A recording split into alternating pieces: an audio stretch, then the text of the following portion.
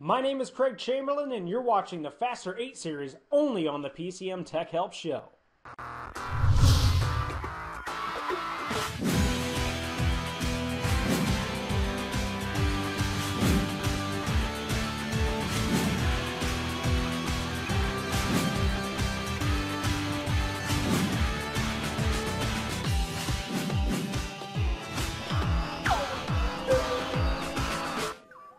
Automatically logging into a Windows 8 account on startup is a great way to save on boot time. However, it does reduce your security because whoever sits at your computer can automatically log in when they turn on your computer.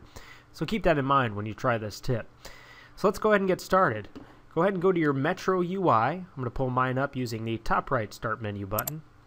And then I'm going to start typing in the word NETPLWIZ. And this is an application built into Windows for managing your user logins. On the right hand side, make sure you've selected apps, and then on the left hand side we are going to launch NETPLWIZ. Once the user accounts menu comes up, then you just have to uncheck this box that says users must enter a username and password for this computer. Once you've unchecked it, then you have to go to the bottom right hand corner and select apply, and then it's going to prompt you for the password that it's going to auto log in with.